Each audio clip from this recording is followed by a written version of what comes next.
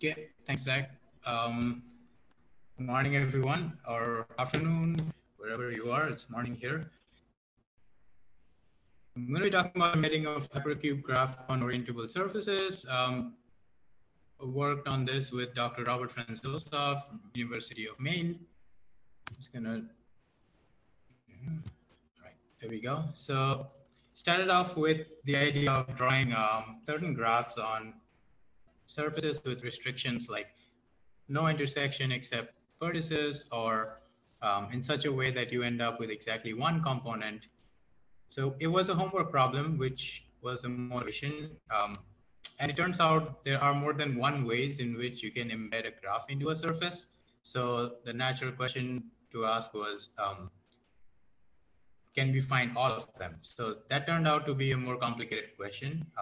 So instead of focusing on all embeddings, I decided to focus on the one that's on minimal genus surface and one on a maximal genus surface. And again, instead of working on K and N, decided to work on hypercube graphs. So here's an example of three hypercube graphs, Q1, Q2, Q3. It's exactly what you would think it is going to be. We are going to label the vertices in a certain manner where connected vertices differ by exactly 1 bit, or their, which is to say the Hamming distance is 1. And then we will be using the binary notation for the vertices throughout the stock, switching between binary and decimal. So that's the convention that we're using for labeling our vertices. What's coming up is I'm going to define what a rotation system is, a boundary walk algorithm, ABC rotation system that we came up with, something called an adjacent switch theorem, minimal embedding, and the phase maximal. So those are the main results that I'll be building up to, and some conclusions and unanswered questions. For basic idea, we'll be working with polygons a lot in this talk. So essentially, gluing polygons gives you back surfaces. In our case, we will be gluing polygons with directed edges so that you not only recover the surface, but you also recover the graph that's embedded on that surface.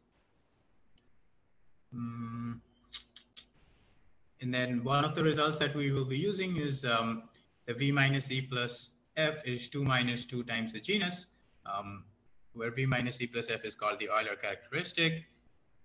Now this comes in super handy for finding the limits, lower and upper limits for what the genus of the embedding of certain graphs are.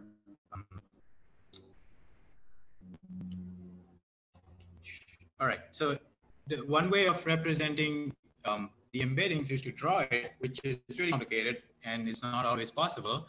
So we developed another way in which we can talk about these embeddings called the rotation system. So right here I have is Q2 embedded on a sphere, showing the front and the back side of the sphere. Let's see.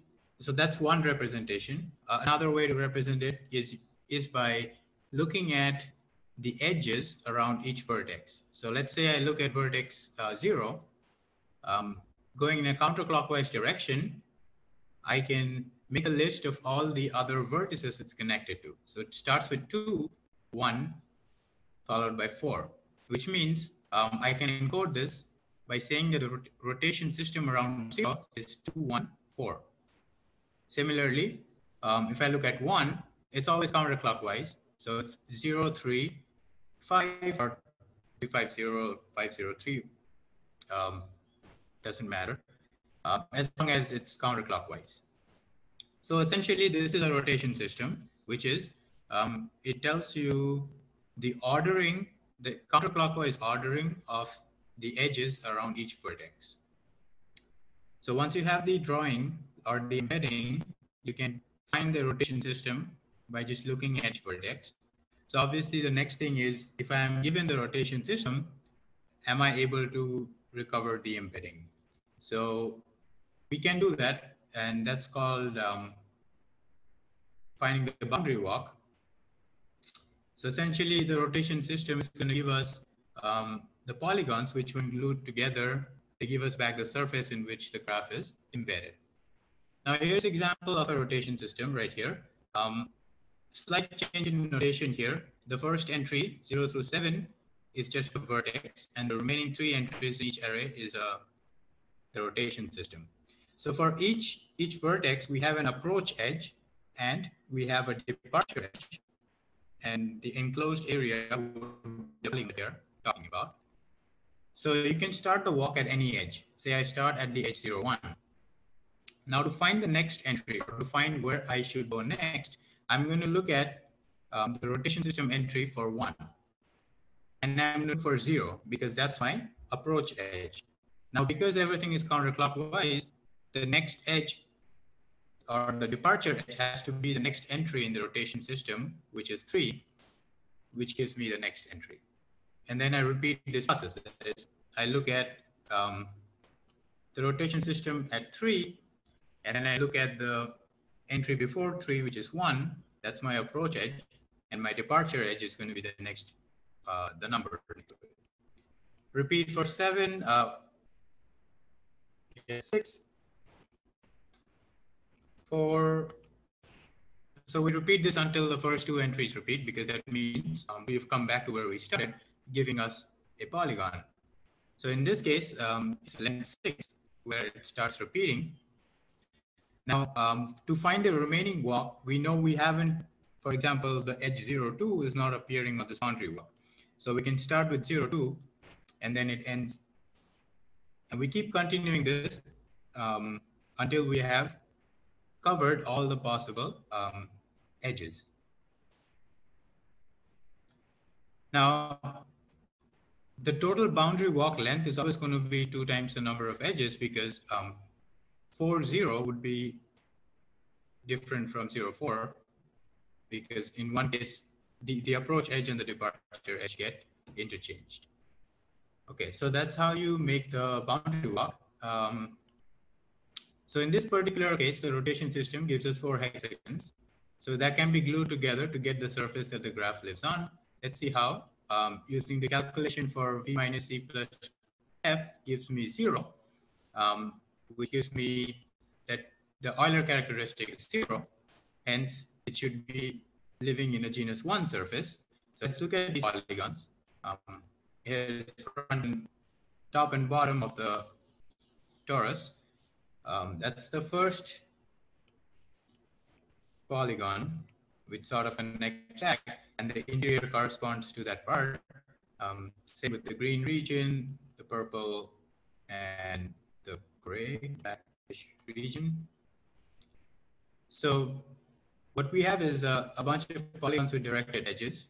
And if we follow the instruction for gluing these polygons, preserving the direction, we're going to recover a one-hole torus with Q2 on it.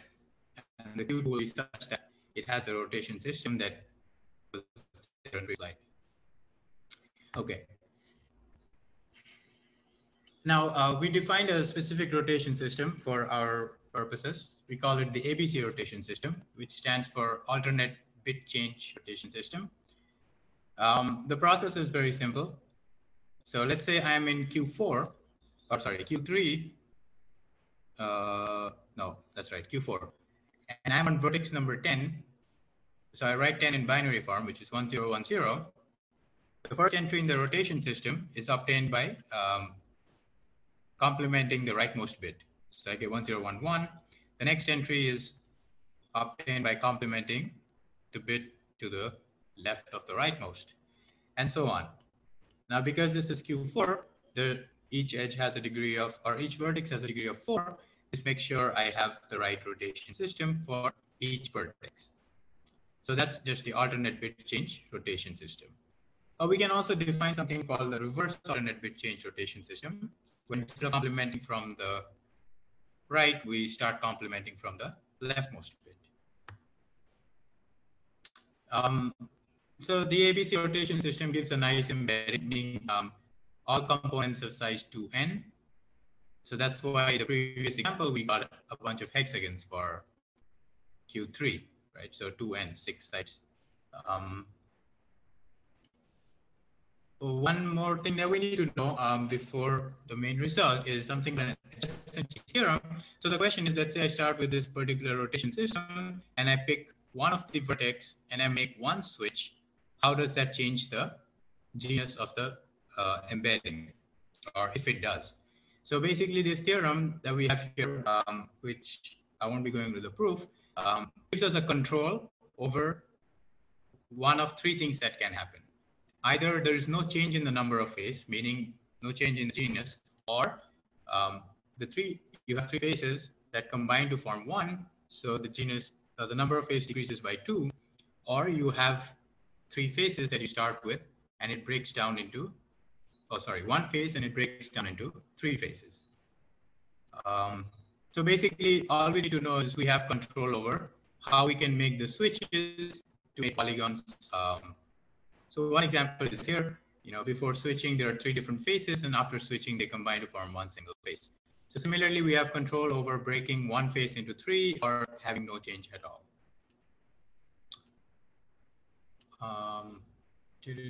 So a change in rotation system, one single change, increases the genus by 1, decreases by 1, leaves it unchanged. It also tells us that if one embedding has an odd number of phases, then all embedding has odd, and if one has even, then all of them have even number of phases. That's just a result of the adjacent. The minimal embedding is of a graph on a surface of minimal genus. It's also called the genus of graph. So what is known as theorem due to Lowell and Frank Harary is that the genus of an n cube is given by this expression. So what we do is we provide an explicit way of finding the embedding itself. So the bound can be found by using the relation v minus e plus f equals 2 minus 2g and substituting values for v, e, and f for qn. Now, one important thing here is for minimal embedding, we want there to be as many phases as possible. So theoretical maximum phase corresponds to having each phase being as small as possible, which in the case of a hypercube would be something of side 4. I'm going to skip this. Having this is just difference between two binary strings. It just comes up in the... So what we did was we define a 4-cycle rotation system. You start with any vertex, say vertex 0. You give it the ABC rotation system, and then vertices which are at an even Hamming distance from 0 also have the ABC rotation system, but the rest of the vertices, that is odd Hamming distance, have the reverse ABC rotation system. And it turns out that that gives us the minimal embedding. Sketch of the proof right here. So we start with any vertex with the vertex in binary notation. No matter what walk we start, because they differ by 1 bit, the ith bit is going to be complemented. Now, because this is an odd distance away, it's going to have the reverse ABC, which means we start complementing from the left towards the right. So the next entry is going to have the right bit AI plus 1 complemented. But this is now an even Hamming distance from the original vertex, so it's going to have the ABC, which means that we start complementing towards the left. So AI switches back to its original value, and then this has a reverse ABC, so we switch the right one and we get back to where we started. So this basically shows you that all walks in this particular system are size 4, which is what we said is required for the embedding to be minimal.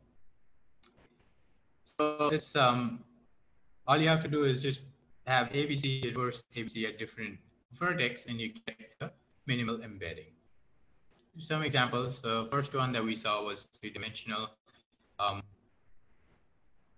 In the 4-dimensional case, it forms a nice lattice, which we will be coming back to later. So you got ABC, reverse ABC, ABC, reverse ABC. And what that implies is the minimal on genus 1 surface. To keep this picture in mind, we'll come back to this when we talk about maximal embedding.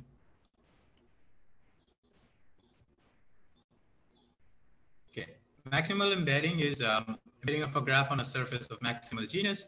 Every component is homeomorphic to an open disk, meaning you can't just add handles without there being anything there. First of all, was to explore different kinds of maximum embedding. For maximal embedding, you have to have the least number of phases, which is theoretically is 2 for Qn. It's 2 because of the adjacent theorem, which said that genus, the number of phases changes or changes by 2, by 2s. So if you have even number, the least possible is 2. So I look at some embeddings for Q3. This is one where you start with ABC and then you switch one vertex and you get 2 components of size 18 and 6. Then you start with ABC on all of them. You switch for 0 and 1, you get another kind of maximal with 14 and 10 size. Then you make a switch at 0, 1, and 3, and you end up with something which has equal. So it's 2 components of size 12 each. And finally, make a switch at 0 and 5 gives us this nice little embedding where one face is as small as possible and the other is as large as possible. Now, this is the one that we're going to focus on. And we call this a big face maximal embedding. One face is as small as possible, the other is the largest possible. So it seemed like a natural maximal embedding to go after. In fact, if we start with the minimal, you can make switches, and then using the adjacent change theorem, which says if you make the appropriate changes, you can combine these 3 faces into one, and you keep doing that, and you actually can end up with the maximal embedding, where you have one face of size 4 and the remaining, and this can be obtained after 7 switches. And this picture that I told you to think of before, we start with a minimal embedding, and it just amounts to add 7 handles to it to create the maximal embedding, which is neat, I think. So we have what's known is Mark Zungerman's work that any 4 connected graph can always be maximally embedded, thus Qn can be maximally embedded. It uses properties of graphs and does not demonstrate a maximal embedding. So what we have is a recursive method for which you find the maximal embedding, particularly the big face embedding. For that, we need a lemma. So I'm going to skip through this. So basically what the lemma says is if you start with an embedding and you add a pair of edges, you can do it in such a way everything can be controlled so that you don't change the genus of the surface at all. Okay, by making sure the rotation system is changed in a particular way, you can make sure the genus doesn't change. I am going to skip over the sketch of proof in interest of time. Okay, then the theorem says that given Qn, I can have 2 boundary walks, one of size 4 and the other remaining made up of the remaining edges. It's true for 2. Proof is by induction. So essentially we start with, it's true for Qn minus 1. We take 2 copies of Qn minus 1, and then we have that small face which we connect with a tube. Outside this tube, we can use one of the results from before about switching. Now I take this vertex and I can switch in such a manner that the bottom face and the back face combine to form one single face. Then I can switch along this other vertex to make the result of the previous operation, G, the front face, and S naught combine to form G naught. And what I'm left with is this green, the 4-sided thing, which is actually the small face for Qn. Now this is not Qn yet because we haven't connected. Remember, these are copies of Qn minus 1. So we haven't connected all the edges, but we have the lemma. The lemma says that you can add missing edges in pairs without affecting the genus, which means that you can recursively construct a maximal big face embedding for Qn. Okay, that's the end. So we define the ABC rotation system, basically construction of minimal embedding, maximal embeddings. I wanted to make, so I could find the sequence of change for Q4 to go from minimal to maximal. Open question is like, how do you do that for every part of Qn? Is there a certain method of doing that? one thing that I didn't talk about is there is a particular embedding that I found which consisted of two Euler inputs, which combined gave you the Q4. I could only find it for Q4. And yeah, what's the minimum number of changes to go from minimal to maximal? What are the possible combination of phase sizes that can be obtained for a particular graph? And an algorithm to see what the actual embedding looks like, because drawing it is a real pain. And that's it.